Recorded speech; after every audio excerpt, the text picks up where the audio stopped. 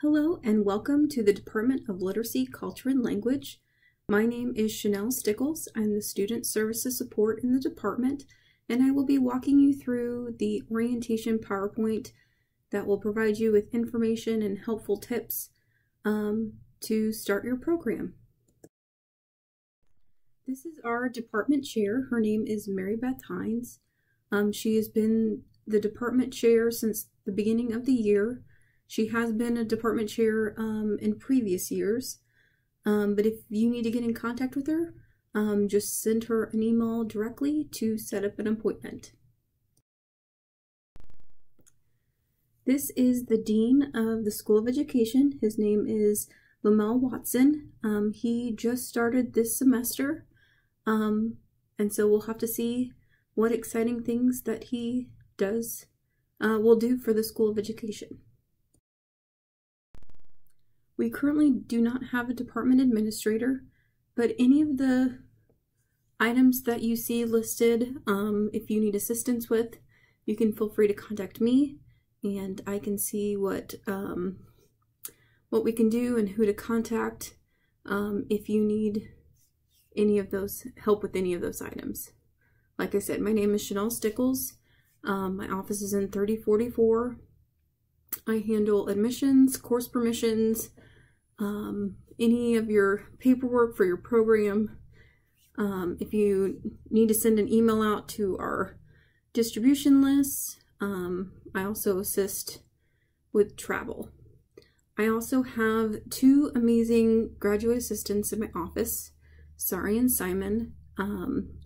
They help answer phones as well as emails, so don't be surprised if you see them responding or answering the phone if you don't get me directly. And here are our images. Now we are going to go through the faculty within our department.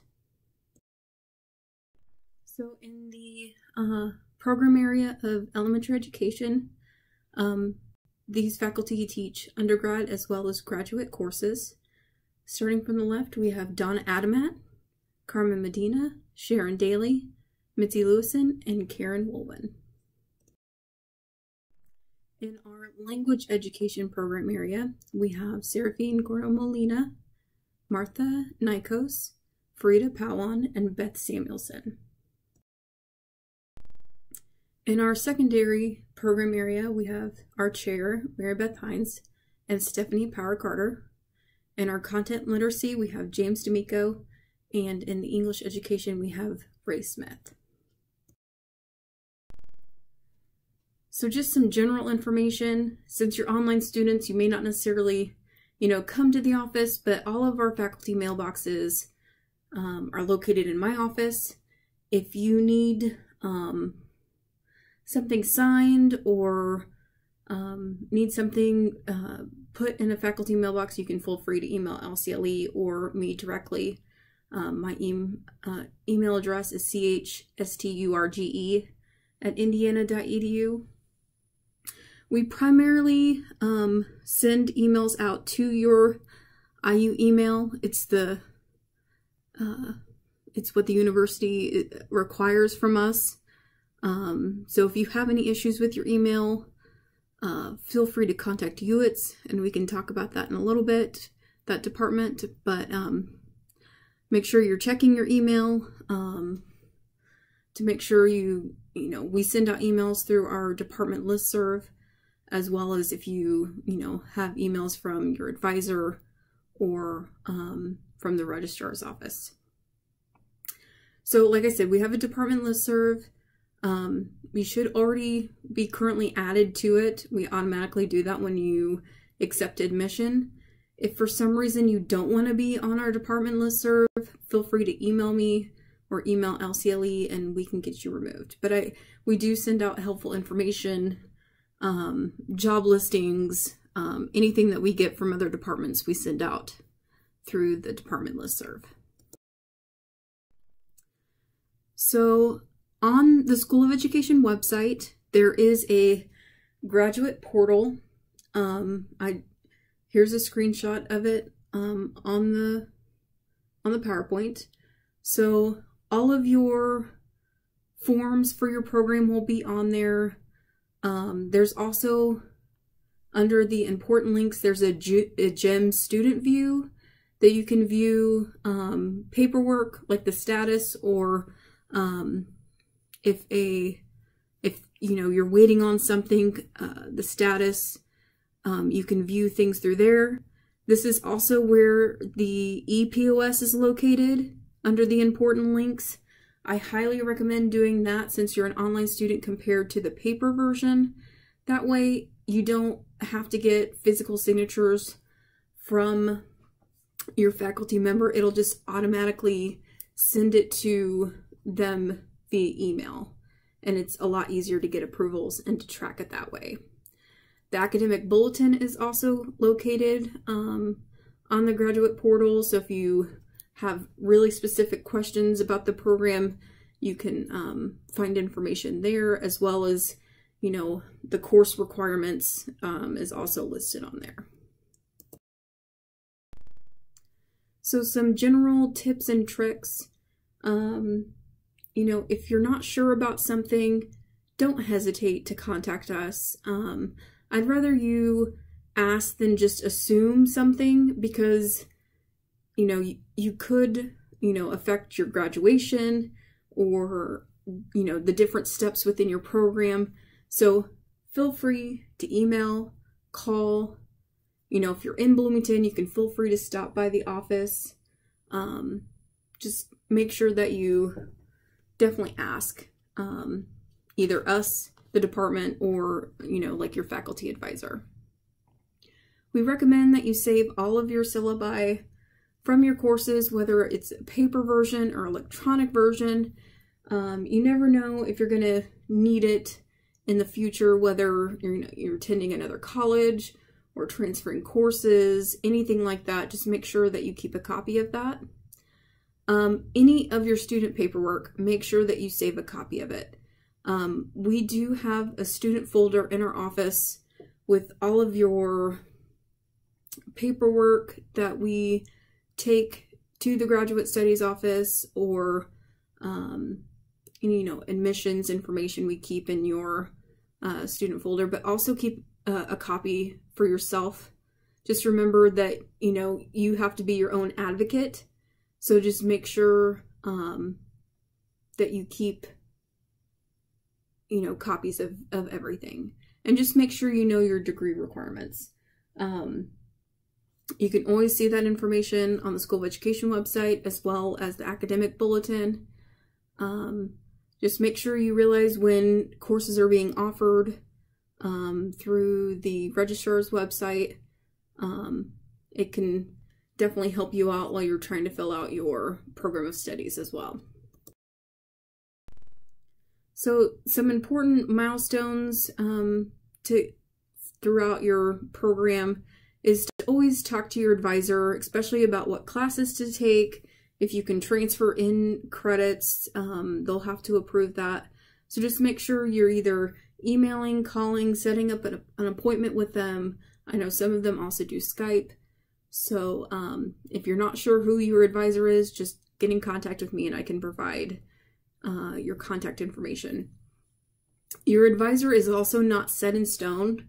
So for some reason, if you're, you know, not communicating well, or, you know, your research interests are with, you know, another faculty member, you can contact me as well, and we can get the process rolling and for changing advisors.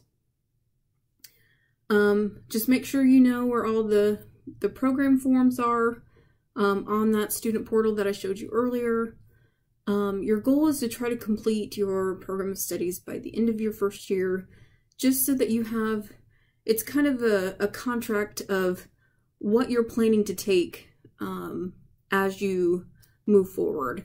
It doesn't have to be, you know, set in stone. You can always change your program of studies, but it is helpful for you to determine, you know, how many credits you're going to take and when you're going to take it.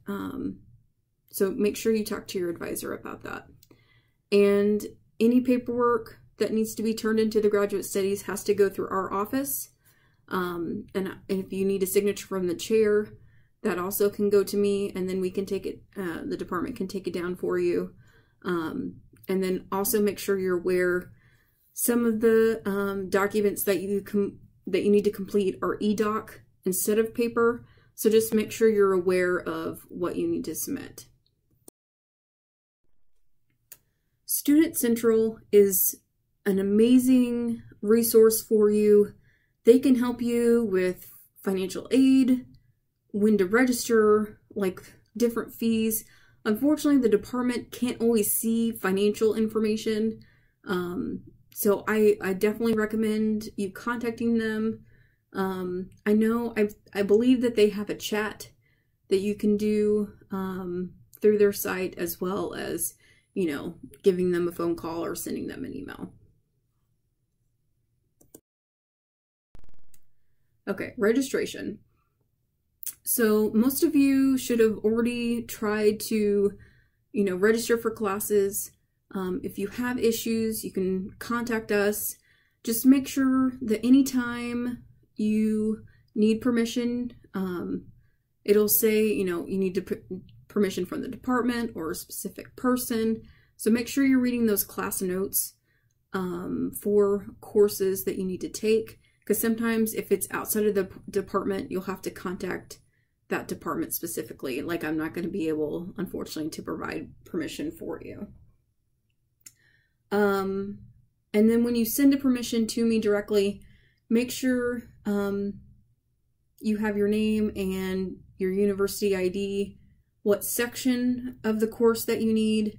And then sometimes if you have to take like an independent study or some of the higher end courses, I will need an email from your faculty advisor stating they give you permission for the course, especially if you're working with them directly. I will need something in writing from them.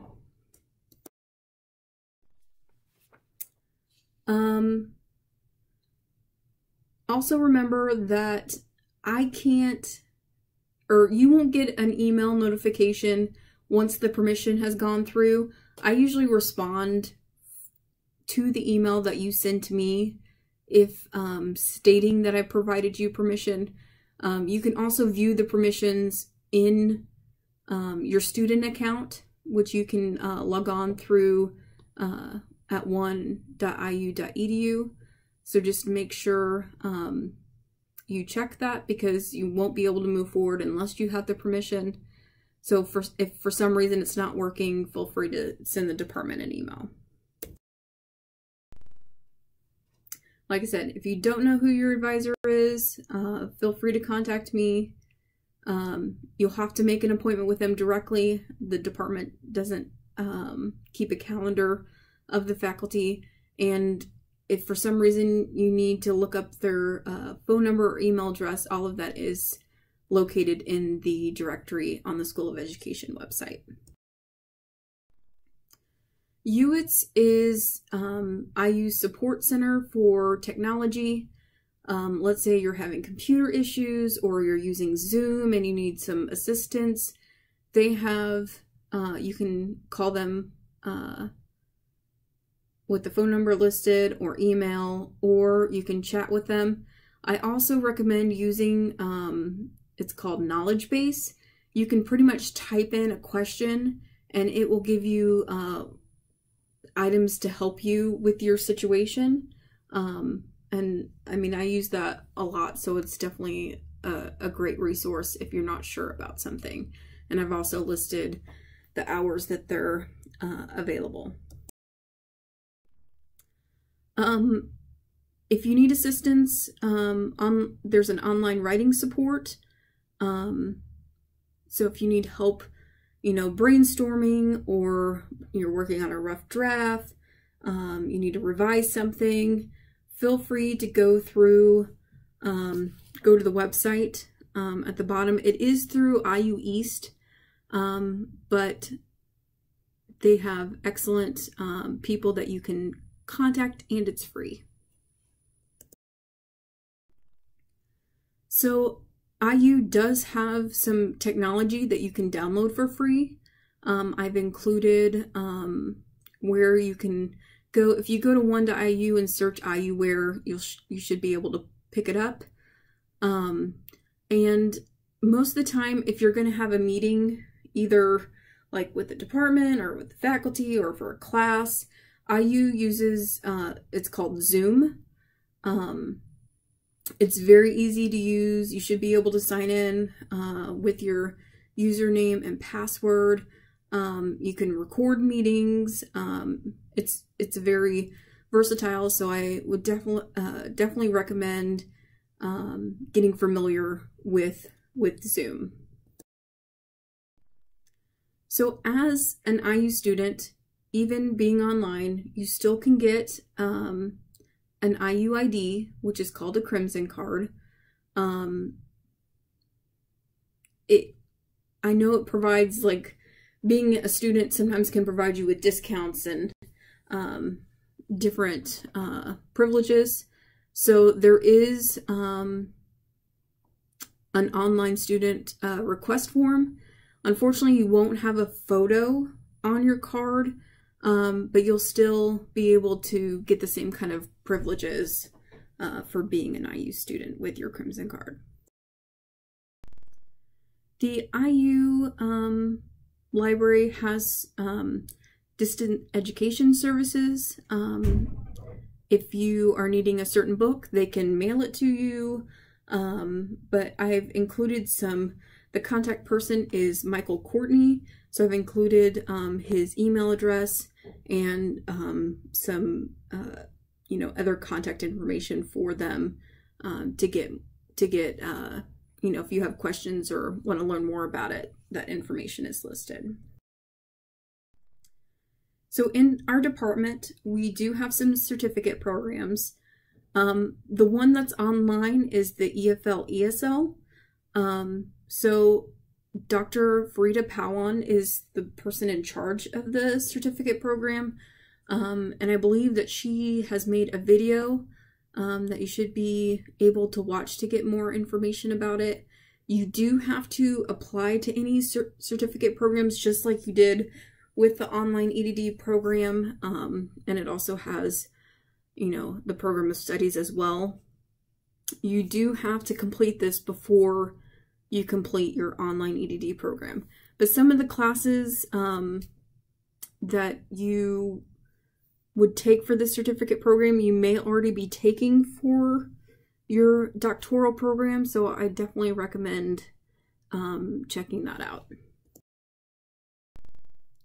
We encourage you to join our department Facebook page. We post different events, conferences, things that we want to share with you, as well as there's a online EdD cohort Facebook group that's a private group that you can definitely join. I know they have discussions about different courses. If there's an issue, you can bring it up there, and other students who have been in the program might be able to answer it if you don't want to necessarily talk to the department about it. We also have a YouTube channel that we post orientation videos, videos that we record from different events, so definitely go check that out. We welcome you to Indiana University. We wish you the best of luck throughout your career here, and feel free to reach out at any time.